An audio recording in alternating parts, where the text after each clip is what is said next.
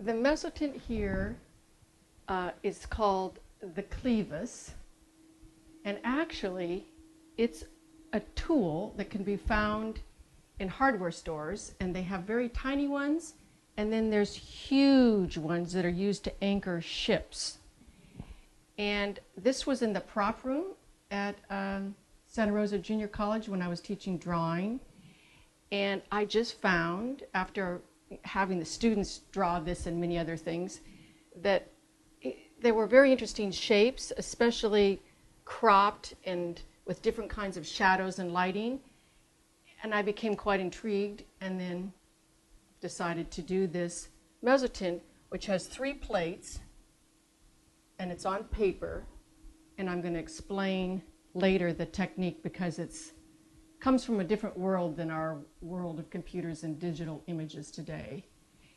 Mezzotints are a technique I adore because there's a quality to the surface that's very sensuous and also mysterious, with extremely rich velvety blacks that you can't really totally appreciate under glass. You have to really see in person.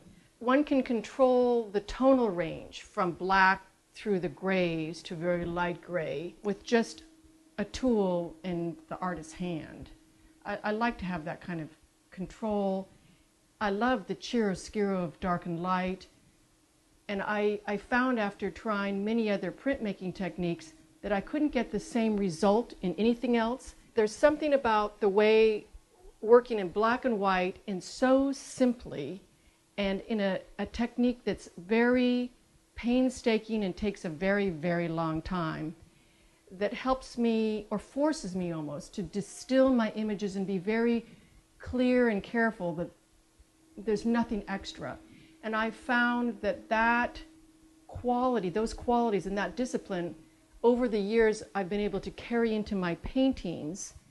And now I paint in a way that's, there's color, but it's muted color, subtle color, but there's that same careful distillation of the image and a build-up of the image with layers of glazing. So the mezzotint has been really important to me.